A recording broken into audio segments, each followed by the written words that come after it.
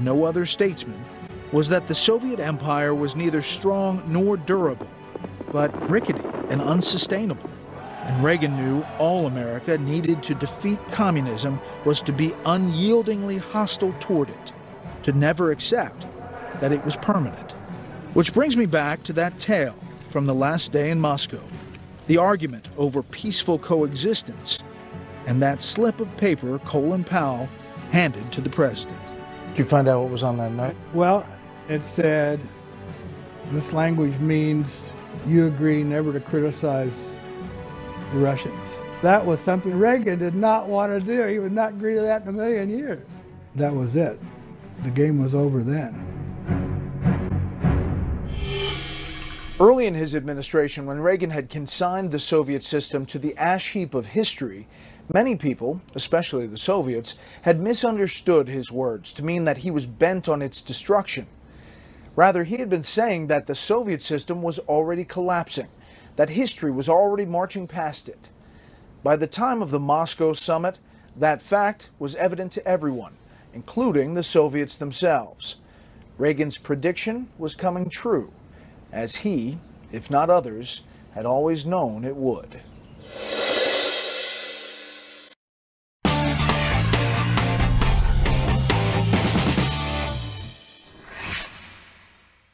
Good evening and welcome to a very special edition of Tucker Carlson Tonight.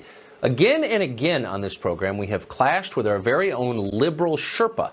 She is Catalina Magazine founder Cathy Aru. Cathy is willing to defend pretty much any new fad on the left, whether it's hiding in cry closets or getting consent before you change your baby's diaper. Tonight, we're going to be revisiting some of our most contentious and enlightening engagements with the liberal Sherpa. One of the most memorable came earlier this year when Purdue University published a guide urging students to avoid the words mailman and mankind and any other man-based word because they are sexist. Cathy Aru strongly agreed. I got to say, there's kind of a basic irony here. I mean, you're lecturing us about sexism while you're sitting right now in Manhattan. Manhattan. We need to rename the city then. The Big Apple. The Big Apple would be less offensive. So I feel that I'm sitting in the Big Apple, not Manhattan. Okay, but why stop there? Why should the post office deliver mail? I know. Well, it's spelled M-A-I-L, so that's okay. If it's M-A-L-E, then there's a problem. Homonyms count, and this applies to email too, because it's not about spelling, it's about being gender inclusive. Right. And mail is offensive. We just learned that. So. Well, no, I don't think they're including that, but they are saying that society has changed and times are changing, and we don't want to be offensive in our language. And they're trying to be non-sexist and non-biased, and that means trying to take the word man out. So instead of man-made, it would be synthetic. So instead of mailman, it would be mail carrier. So there's many ways to go around it. Instead of humanity, you should say people. But mail carrier still has mail in it. So you haven't, it's kind of a fake. Oh, but that's a Dodge. So package carrier. Well, we can come up with so many other terms that are less offensive. Yeah. You might still offend dyslexics. You can change a vowel, but it sounds the same. It has that dreaded word that sends people shrieking for their safe spaces, mail. Well, they're saying man. Man is the word that they're trying to avoid. They're saying that the word man is associated with adult men as opposed to just humanity or humans. So they're trying to avoid the word man. So if we can eliminate that word, then things would be much better and people would be less offended. Well, what if you lived in Manchester, Vermont? Well, they might have to change the name of the city if people agree with Purdue University. And Purdue University found that things need to be updated, and they updated their writing guide to take out these words that apparently are offending certain groups of people. Okay, so just to make sure I understand the rule, if something offends somebody, even if you've never met that person personally, Right. you have to change it. So doesn't that mean that a small group of super unhappy people get to control what the rest of us say and think? Well, perhaps they're ahead of their time. Maybe this is something that is offending a small group, but the group's going to get larger, and times are changing, and our language is dynamic. Webster keeps adding new words in the dictionary, so our language needs to change. And a term that used to be non-offensive, like man-made and male-man, now needs to be changed. Well, I get that. I guess the question for me is who gets to decide what changes and what doesn't. So, for example, I think I've now decided that the most offensive word in the language is college professor. Oh. Okay? Because to me that connotes dumbness and misuse of power and tenure, right? And mediocrity.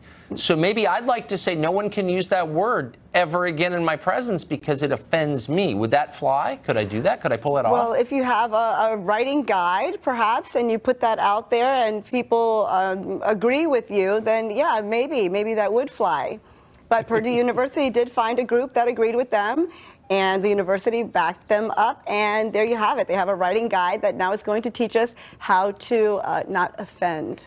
But do you think they have the guts? I mean, it's one thing to bully the little rich kids who go to your school, because, like, what do they know? But do you think they have the guts? This is the heart of America. Yeah, no, of course. But I mean, if you're paying like 60 grand or whatever it is for like the fake diploma you get, you know, and you're not working, obviously you have privilege by definition, no matter who's paying for it. But but it's easy to boss them around. Do you think they would have the guts to go to Goldman Sachs in New York and say, change your name now or else? They probably wouldn't shop there. They probably wouldn't shop there because what if they were shopping at Goldman Sachs? They might come up short because it's a bank. Because the name man is adult male, and yeah, we need to change it. Like woman, I mean, it has the word man in there, so just call us a person. So gold person Sachs, would that be better? I think so. I'm less offended. Yes. And by the way, what if you just, since the rule is if you spell it, and I'll stop with this because I know this is angels on the head of a pin at this point, but if you spelled man differently, like M-A-A, so it was male man, but M-A-A-N. No, would the you get past profession, the we know censors? that the professions usually were male-dominated, and they've changed. So, no, saying male, man, and spelling it differently, that doesn't apply. We're trying to say this profession now applies for men and women or persons, all people. No Wait, man but isn't needed. there a man? Hold on, isn't there a man in the word woman? Call me a person. I'd be less offended. No need for woman. Okay. Yeah. In the end, the revolution always eats itself, as we often point out. College exams are, of course, stressful, but for most of human history, we counted on students to deal with that stress. But at the University of Utah, an art project has offered students an alternative to that. It's a cry closet, where they could sob for a few minutes at a time in solitude. Kathy Rue thought the idea merited expansion to other campuses. Watch. So, at first glance, it seems a little confusing because college, of course, is the least stressful place there is. I mean, it's already a yoga ritual. Well, sure. I mean, you go to class for 2 hours a week and get drunk the rest of the time. Oh, come on. That's Why not are college everyone's students experience. crying? No, it's very stressful. They're learning. They're the future. These are citizens of tomorrow.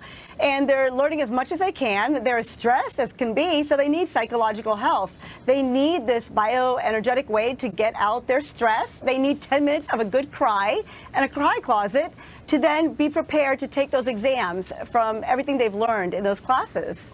So, we don't have time for you to define bioenergetic on the show, so I'm going to let that pass. I'll email you later. Thank you. But does this suggest something maybe about the fragility of their mental health? I mean, if you're so stressed about taking some dumb test at some dumb school, doesn't that mean that you're kind of on the edge of a breakdown? Well, no. Don't we all need a good old-fashioned cry? This is all it's saying. This is an old-fashioned remedy to a modern-day problem. It's just about crying. 10 minutes of crying. Everyone needs a stress ball. Many people own stress balls, so this is just an interpretation of a giant stress ball.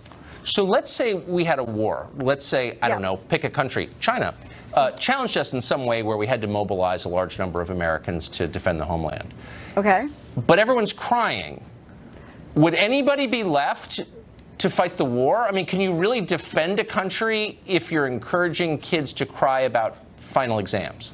Well, this is about psychological health. So if everyone takes a moment aside to just center themselves, ground themselves, have a cry maybe for 2-3 minutes, and then go fight that war, I'm sure the war would be won with people in such a great state of mind. Could you take a break conceivably between battles to cry? Well, I think the break would probably have to be done before the battle, but they would be in the right mindset before that battle that they would win that battle. So I think that's what this whole closet is about, the cry closet. It's about getting that right state of mind. So, yeah. Would you want to use a closet others have cried in? I don't think I'd have a problem with it. It sounds very cozy, and Google has done this out in Silicon Valley. So many companies have created these ping pong tables and very comfortable corporate settings where people can let off steam. So if a cry closet is called for, how about like a petting zoo, like a bunny stroking station? Is that too far? Or could you envision that? You know, it's the future. If people are comfortable and work better after being centered and calmer, then why not? Bring the bunnies in, yes. Let me just ask you a macro point, and we haven't talked about this. I don't want to shock you or anything, but like I thought the whole idea was to get people to come out of the closet. But here you're looking right in the camera and saying, people go back in the closet. Do you as a progressive feel good about that? Go in for 10 minutes and get that cry so that you can come out confidently and feel good. I mean, you might want to go into that cry closet right before show and, have a great show afterwards. I mean, I know this is like television, you don't want to be too honest, but let's try to push the level. I'm always honest with you. If you knew a man who you thought, I could date that man or marry that man, I find that man attractive, and he said, I'm sorry, I just got to take a quick break and go cry in a closet while squeezing a stuffed animal, that would kind of wreck the deal for you, wouldn't it, honestly? I think he would probably say, I'm going to go center myself so that I can be a stronger, better person for you. Yeah, I would love that person. I think that's great. I think that's healthy. Who doesn't want to be with a healthy person? But part of you would look on contemptuously and say, you weepy little freak, stop crying. Right? I would say, what a strong person who understands themselves or herself or whatever pronoun that person wishes to call themselves. I don't believe you. I don't believe you for a second. Yeah. I think you'd want to think that just as a good progressive. You would think this is wholesome. This is consistent with my ideology. No, but on a gut level, you would say, stop whimpering. Every place has a cry closet. Every place has a safe place. I mean, cry closets can be the bathroom right now at many companies. Everyone needs a good cry closet. It's an old-fashioned way of letting out stress and relieving tension. Up ahead, we've got plenty more highlights from the liberal Sherpa. We'll revisit her defense of getting consent from babies before changing their diapers. Stay tuned. To our extremely special liberal Sherpa edition of Tucker Carlson tonight. A pink-haired sex educator in Australia recently declared that parents should seek consent from babies before changing their diapers. Otherwise, those babies could grow up to tolerate sexual assault. Well, of course, human babies can't consent to anything. They can't really do anything. They're babies. Doesn't matter. Kathy Rue thought it was a great idea. So, consent for diaper changing from babies. This raises, leaving aside whether it's a good idea, it raises the obvious practical question. Yeah. How would a baby give consent? Well, the idea isn't exactly, the baby's not exactly going to say yes or no, but she's saying give the baby a few moments, talk to the baby, say, is it okay, I'm going to change your nappy, because she's Australian, so that's how they say diapers. Yes. Can I change your nappy? You wouldn't say that to an American baby. I don't think the American baby would understand. But it's actually just teaching consent, what consent is. It's teaching bodily autonomy. It's teaching, hey, I'm not going to touch your body if you don't want me to. It's just like talking to a baby about anything. Mommy loves you, daddy loves you. So people talk to babies all the time. So why wouldn't the concept of talking to a baby while doing something so serious as, changing a diaper be so ridiculous? Sounds because quite you normal. Don't typically expect a baby to respond in a way that you can understand. Again, how do you know what consent looks like? So let's just do a little role playing if we could. You be the baby, I be the parent. Okay, and you're changing my diaper. And I say, I'm going to make this change, and how do you express your consent or lack of consent for that? Well, if I start crying, something's wrong. So you probably don't want to do anything at that moment because you wouldn't want to make diaper changing something that goes along with crying. You would probably want me to be in a healthy state of mind so that in the future, when it comes to those private things, I'd be in a healthy state of mind. I'd be a well-adjusted adult. So a well-adjusted baby would be a well-adjusted adult. But maybe the child's crying because his diaper is dirty. Right, obviously, yeah. So, I mean, the parent would have to be the best judge of that, but I guess if you would make me cry, if you asked me if I wanted you to, and then I started crying, then maybe you should get a hint, take the hint. Would it be like an eye gesture? Like, I mean, you're a mom. Do your kids, I mean, can you read their facial expressions and know that they're saying what they're saying? It's super healthy. Erickson said, an expert, a baby expert, that from 0 to 2 are the trust years. So during these trust years, you want the baby to trust you. So there's nothing wrong with talking to a baby and those situations, just teaching a baby how to trust. So this is a moment where you're teaching a baby to trust you. So I don't think the baby is expected to necessarily give consent. You're just teaching the baby to trust you. You're asking a baby for bodily. You're asking the baby to express bodily autonomy. I think that's the big point. Right. Here. Babies don't. They're not super great at understanding English, in my experience of having a number of them. But this is how they learn maybe English. Other babies are more intelligent than mine were. But what if the child keeps saying no, like over a period of weeks? And you keep going in there, I'd really like to change the diaper, but the child refuses to give me consent. At some point, that becomes neglect, right? And also nasty. I think it's the concept of teaching the consent, talking about it. During that moment, so many parents do not discuss it. And the babies grow up, and in the English language, they're not even used to talking about those things. So the concept is teaching trust. It's trust issues. But you don't really discuss anything with a baby. I mean, it's in the same sense. You discuss everything with the baby. You may talk to your dog, I'm going to touch your arm. I'm going to put this lotion on your arm. You talk about everything. I'm going to dress you. Parents talk to babies all day long. I'm going to cook dinner for you. What about a polio vaccine? Should you, or you're going to have polio, smallpox? Yes, you're going to get a vaccine. I mean, dead people have to give consent. That you can't give organs if you don't give consent, right? So if you have consent, even dead people can make decisions. Why can't babies? So from birth, dead people can make decisions. How do they do that? Well, you have to give consent to have the organs taken after you die. So if you can give consent from a baby year to your death, people should always give consent if their body is going to be touched. Right. So if the child says, no, I don't want, the baby indicates by crying or rolling his eyes, I don't want a polio vaccine, then you just don't get him a polio vaccine then. I think it's the idea of discussing it with the baby. The consent, I don't think, is necessarily the issue. It's the idea. Oh. You're developing trust. So even if the baby says no, no doesn't really mean no, is what you're saying. The baby can't talk during the diaper years. So with babies, no doesn't mean no. I totally get that. Where does the obedience part come in? Is there any part in the relationship with your child where the child learns to obey what you say? Or is it always kind of a give and take, a colloquy with a mute person? This is about conversation, talking to the baby. It's conversation. It's not disciplining. These aren't the discipline years.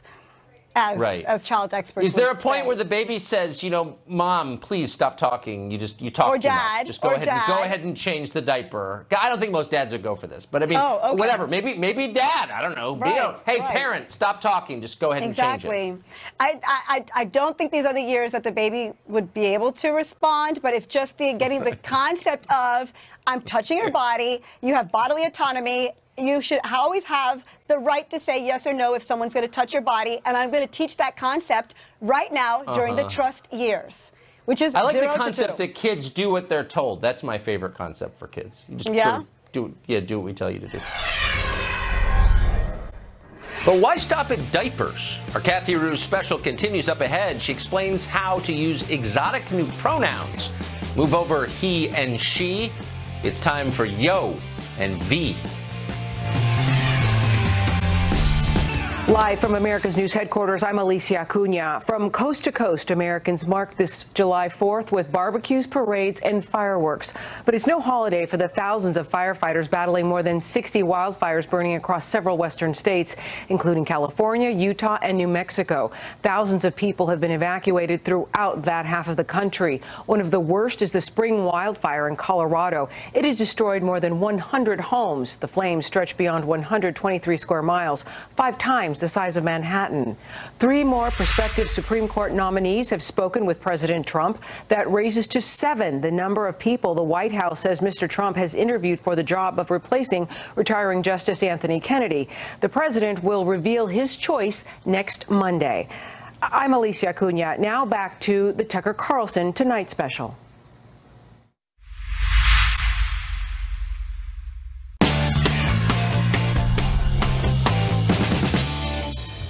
As progressives have grown increasingly more radical by the day, the number of pronouns they use has exploded.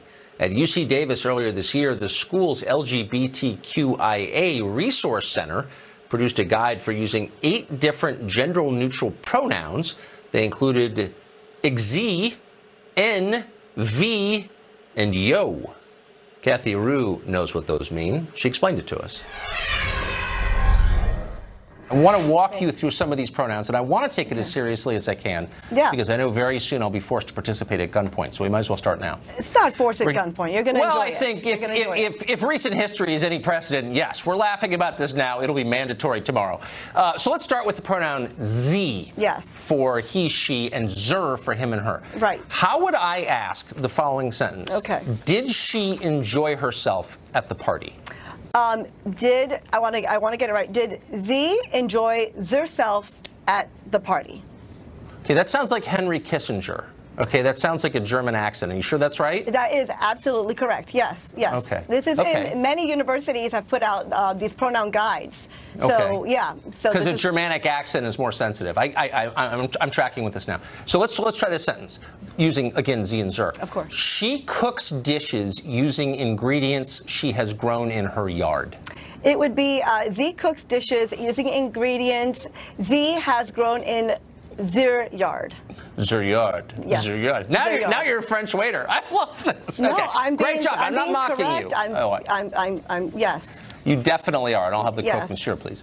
Now we're going to move on now to co and cos. Exactly. If I'm pronouncing it correctly. You are actually, yes. Okay, so we're going to translate, if you wouldn't mind, this sentence. I don't mind. He asked himself whether his gender pronouns were mildly confusing for others. So co asked co-self whether cos gender pronouns were mildly confusing for others. Whoa. Yeah. Okay. Mildly confusing still, but you've cleared it up a little bit. Okay, now we're going to move to Z and her. Right. Okay, so how would I say his car broke down, so he had to walk here by himself? It would be here car broke down, so Z had to walk here by herself. And that's different from Pidgin English how?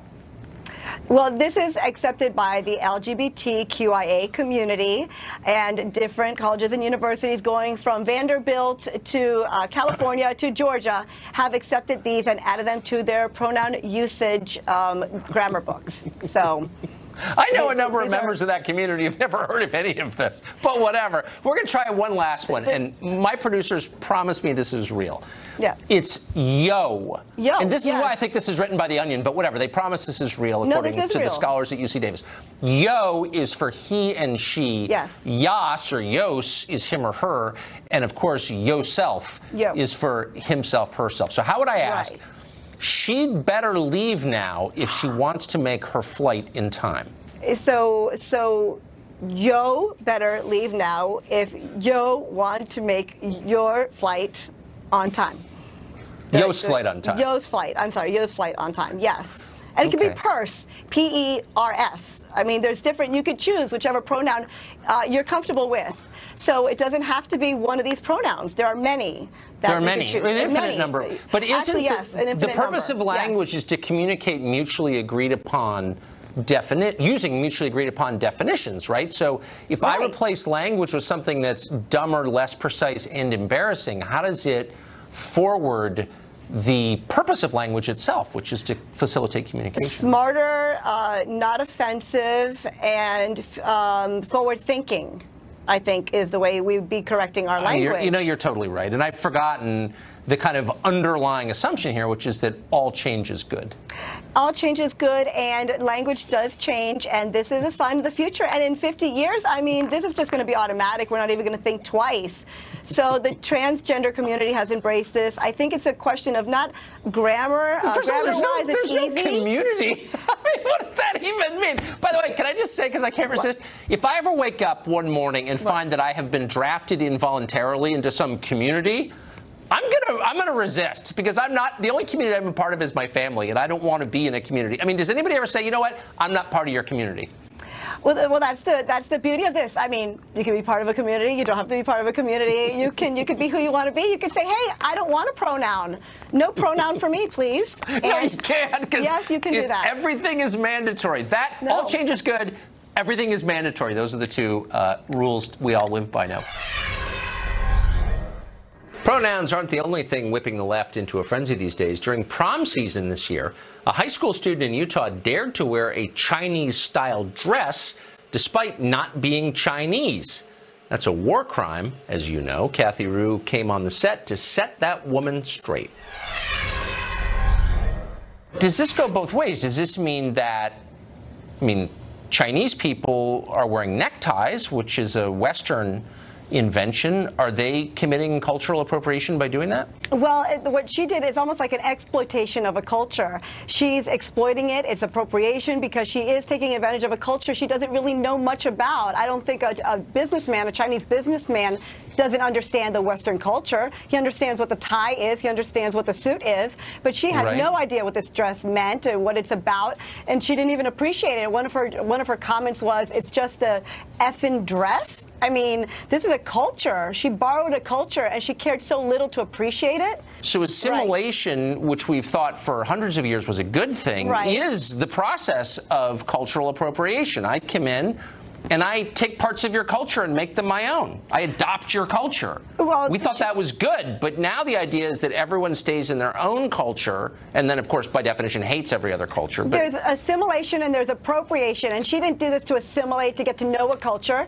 She did it to just enjoy it for an evening, get as much fame and publicity out of it as she could on Twitter and Facebook and social media, and just step right out. So how convenient. But let me ask you this: when someone from Dubai flies on an airplane, which was, of course, invented by the Wright brothers at Kitty Hawk, why isn't that an even more offensive? And just gets on the plane and has a glass of champagne and doesn't think about the contribution of these Ohio brothers to flight?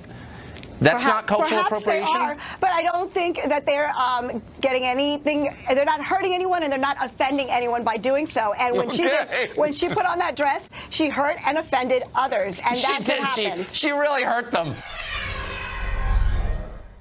We've learned that wearing certain dresses is an act of bigotry, but it doesn't stop there. Yoga, it turns out, is racist too. Kathy Rue is there to explain exactly how. Our special continues with that next.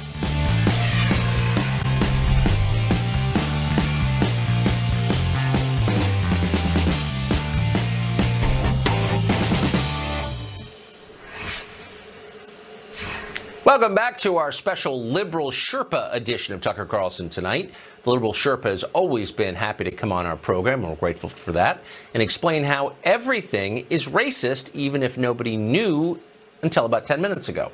To most people, yoga is a fun exercise from India, but wiser minds know that it's bigoted, maybe even a form of cultural genocide. Kathy Rue is there to explain yoga's highly problematic nature. Here it is. Yoga is racist. How is that? Well, according to this article, many white people who do yoga, and it's mostly white people who do yoga, so few of them understand the culture, the history, and the religion behind yoga, and they're simply enjoying it for the physical aspects of it. So they're not truly understanding yoga and what it goes back to, and they need to if they want to appreciate it, and if not, they're simply giving into this viewpoint of white supremacy, according to this professor. Huh. So if yoga is racist, is hot yoga more racist or less? All Western yoga is racist, according to this author, according to this professor. All Western yoga. So yoga that's practiced in India has nothing to do with the yoga that's practiced in the Western world. Huh. So, What about yeah. Pilates? Are those safe? Pilates was not discussed in the article. It's Western yoga as a whole. It's being practiced by white people, white women, upper class, middle class people, not minorities, not Latinos, not immigrants. Yeah, so this is a white sport, a white activity. Well, that right there is suspect. Okay, so, you know, call the police. What about Taekwondo? I mean, by these standards, that might be banned, right? Well, by this author's standards, perhaps, but she really has a problem with the yoga in industrial, I think it was yoga industrial complex. That's what she called it, the yoga industrial complex. So maybe Taekwondo falls under that. If it's wrong for people in the West to practice yoga, is it wrong for people in the rest of the world to use the internet, which was created here? Part of our cultural legacy? Well, I think we understand the culture of the internet, and it doesn't go back to the British colonizing India and what the Indians had to do to introduce them to yoga and show them that their culture was actually intelligent, and that was part of the yoga movement, and that's how it came to the United States in the 19th and 20th centuries. So, yeah, so the internet would not follow The internet this. would not. What about, like, democracy? I mean, that was invented by the Greeks in the West, right. basis of Western civilization. No, then again, no. Yoga was a way for the Indians to show their colonizers that they were intelligent and that they had this wonderful... Where do you read your history? It's totally wrong. This is what this Yoga predates the British saying. by quite a bit. Okay, but so I just was interested. How many people who are into yoga in the United States do you think voted for Donald Trump? Oh, well, the author didn't touch upon that, but what's your guess? I mean, as someone who's very familiar with non-Trump voters, would you say maybe 1% of people who practice yoga voted Trump, or is that too high? According to the author, many middle and upper class white women practice yoga. So those people who fit into that category and are Trump supporters voted for Trump. So are you struck by the fact that series of descriptors, upper middle class, white, like that's kind of the whole argument on the left now. So anything that has those words attached is just bad just because, and anything that doesn't is superior to that. Yeah, according to this article, those are the people who practice yoga and do not understand immigrants and minorities and what they're going through, and perhaps have more privilege and are able to experience yoga and other things that other groups cannot experience. So last question, if in a multicultural society, which we live in, and I'm for the basic principle, which is there are cool things about other cultures and you should enjoy them. When do the rules change? So we live in a multicultural society, but you're not allowed to enjoy cool things from other cultures, or if you do, you have to feel guilty about it. How does that work? Well, the author said by no means don't stop doing yoga, but if you do it, understand that you're only understanding an eighth of it, that there's so much more to yoga. So understand what people went through to introduce this to you from their culture to your culture. So have an appreciation. Don't just take advantage of it and buy the yoga gear and take advantage of this wonderful tradition that was brought to you by another culture. Interesting. Yeah. I mean, I haven't tested it, but I suspect downward dog is harder to enjoy if you're hating yourself while you do it, wouldn't you think? I don't think anyone would hate themselves. They would just know more about it. They should know more about downward dog. More self-loathing. Up next, a blast from the past, the time Kathy Rue argued we shouldn't call breastfeeding natural, since that could undermine feminism. That's next.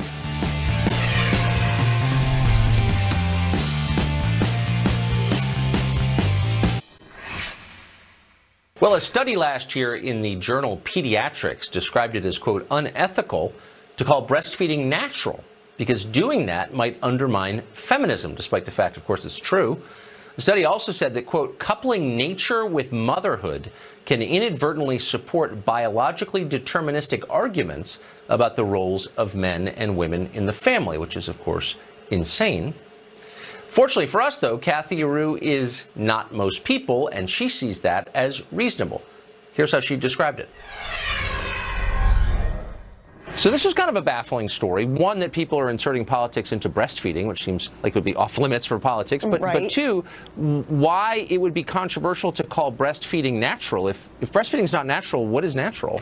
Well, breastfeeding doesn't come naturally, as pediatricians will tell you. It's not exactly easy. There are lactation specialists out there. There's a whole industry out there. So breastfeeding isn't exactly natural. It doesn't come naturally to women. So what they're saying is, which I'm so happy there's a study out there that are finally letting women not have this guilt trip, that it's okay to hand the formula over to daddy, to the men, and it's natural for a man to feed a baby. So they're saying that only a woman able to feed a child is inappropriate. It's unethical and inappropriate. And I'm so glad that women are let off the hook. Finally. I mean, it's not unethical or inappropriate, whatever those words mean. I mean, it's the opinion of some physicians that breast milk is superior to formula, and other people disagree, and it's a debate that has raged for quite some time. But what you seem to be saying is it is bad because it suggests that women have a different role in motherhood than men do, but they do because women are the only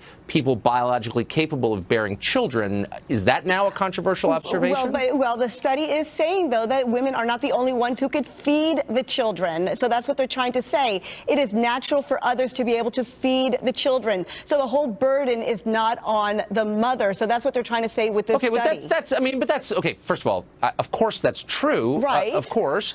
But that's kind of a decision. What do you mean? I don't think women are stupid. Oh, well, there are some women that actually, I interviewed a pediatrician that had a mother that had a child starving for 2 weeks. She was not able to lactate. She was not able to produce breast milk for 2 weeks. The baby had lost weight, and she refused to give that baby formula for fear that her baby was not going to get the perfect breast milk and would have to turn to formula. The baby ended up in the NICU. That's a totally fair point, and that's a shame when people feel like there's no alternative. Perhaps there are some, but that's not what's really going on here. This is gender politics intruding on the personal decisions that parents make. Well, it's also blurring the lines. It's suggesting, by the way, that men can breastfeed, which I don't think they can. It's suggesting that men could, I don't know, but it's suggesting that I do know. The answer is they can't. So. I have 4 children, I can tell you. I don't know your secrets, but no, what they're saying is that men can feed children. They're finally putting a study out there that's saying that breast milk is not the only way to go. There are other ways. Can you just take 3 steps back? No. And acknowledge that there's something pretty awful about inserting gender politics into something as beautiful and intimate as the first days of a child's life. And maybe parents could say, hey, back off. It's not beautiful. Breastfeeding is not beautiful. Breastfeeding, it causes so many headaches, and it can be so horrible. And as a pediatrician told me, it doesn't come naturally for so many women. So this study, I think, is wonderful because women can finally step back and say, wow, it's okay to hand the bottle and the baby over to dad or my girlfriend or whatever the case may be. Half of that sentence is correct, of course. It is absolutely okay to do that. Thanks. But I'm just wondering, final question for you, because this is giving me a little bit of a headache. I'm sorry. No offense to you. No, it's not your fault, but just the whole subject is so crazy. If it's not natural to breastfeed, how did the species get to where it is now? Like, why didn't we die out several millennia ago? I think we found other ways, like formula, to feed the babies. So, years ago, during the medieval period, where did you get the Similac then? Yeah, exactly. I'm not quite sure, but this breastfeeding phenomenon has been going on for the last 10 years. But before that, our mothers weren't all exactly into breastfeeding. You had the feminism, the revolution, the 70s. Women did not breastfeed like they do nowadays. So breastfeeding has not always been the answer. Man, I'm glad my kids are older enough to weigh into this stuff. A 30-year-old son refused to move out of his parents' house, so they had to sue him. Our Liberal Sherpa special continues with that story next.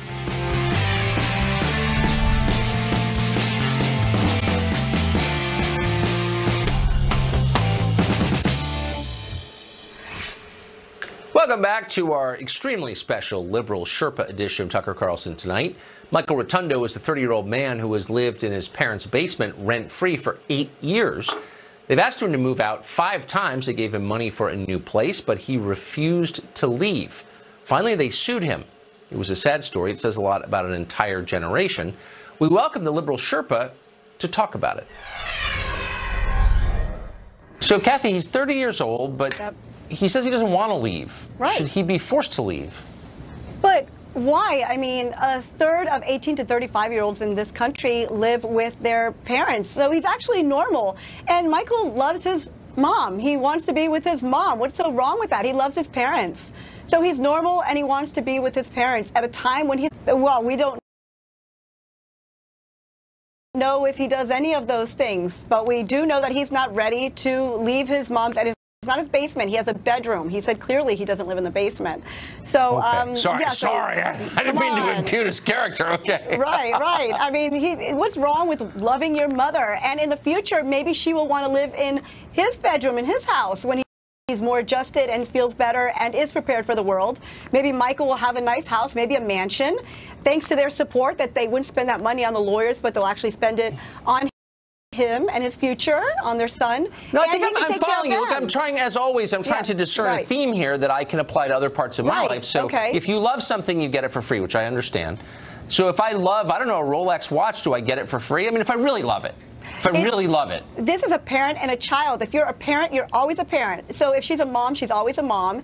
If this is a son, he's always a son. So they should always love each other. They shouldn't hire lawyers and go against each other in court as the mother did. Well, I agree. I totally agree. But what if I love the watch and I need to know what time it is, because otherwise you get law. You need to know what time it is, okay? And I love that watch. It's a sincere love. Why would they call the cops on me if I just take it? It's about responsibility. She gave birth to this child. You didn't give birth to that watch. So no, it's true. Yes, so it's very different. So this mother should understand. She gave birth to this child. It's her responsibility. It's good for society, for her.